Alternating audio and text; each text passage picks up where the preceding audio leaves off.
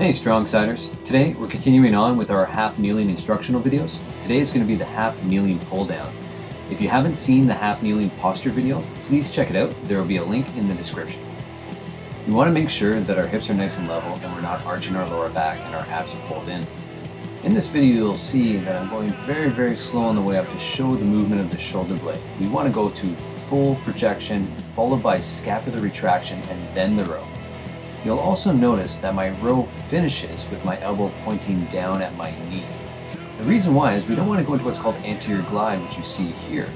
And it's tough on the shoulder and it's not a true finishing position. You got more range of motion by over pulling and letting that shoulder blade slide up.